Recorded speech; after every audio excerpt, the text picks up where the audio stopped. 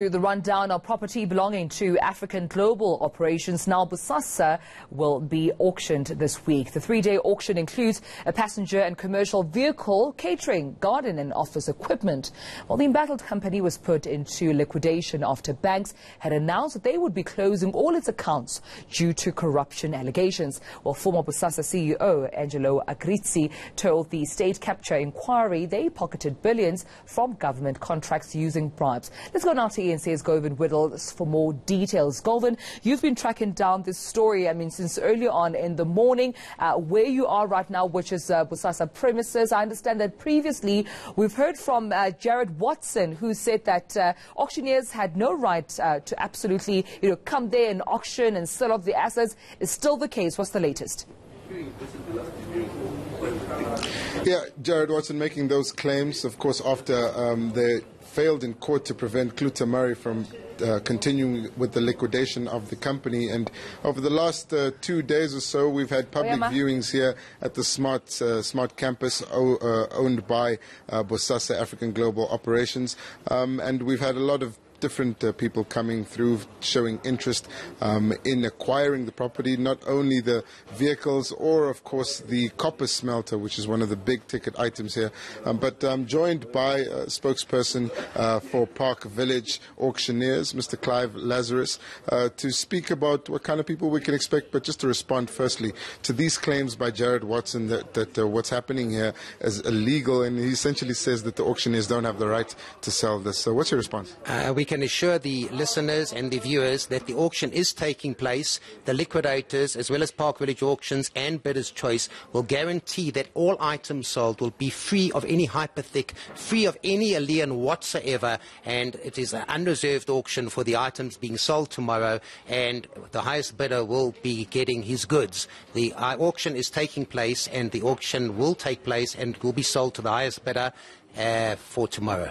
And which legal standing allows you to go ahead with the auction? The liquidators have won a Supreme Court of Appeal court case, and we take our instructions from the liquidators, and they have given us the assurance that the auction is taking place tomorrow. All right, and we've seen lots of people, dozens of people coming through here to register for tomorrow's auction. A lot of interest from different kinds of people. Just let's begin with the kind of crowd you're expecting. How many people do you think will show up on day one?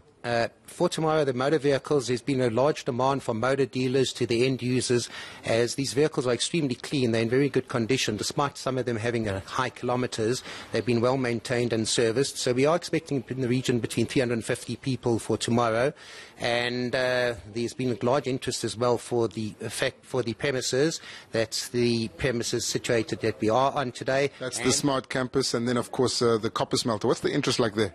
The copper smelter as well, there has been some interest, and I think that there has been demand for the machinery definitely, and for the premises I think it will go well. All right, so there's a couple of things that are being sold here, not only furniture or the premises, but some sophisticated security technology, and also, as you mentioned, the copper smelter. But what kind of customers or people coming to bid does an auction like this attract? This really attracts everybody, from the wholesaler to the motor vehicle dealer to the end user, the person that would like a car just to run around for his kids to get to the varsity. So there's really office furniture that's really in immaculate conditions, basically spanking new. And for anybody who wants to set up an office, you're going to get furniture, equipment that will go at far reduced price as opposed to buying it new.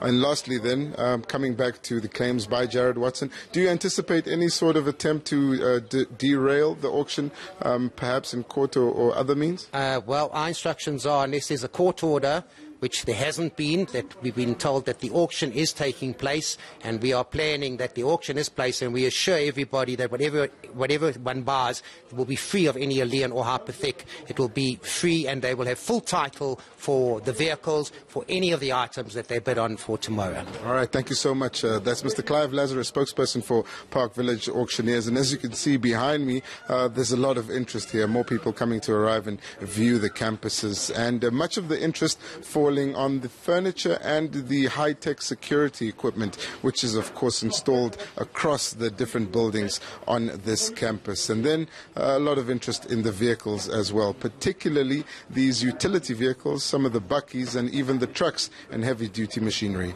For now, it's back to you, Tamila. All right, Govind Whittles will leave our conversation at that.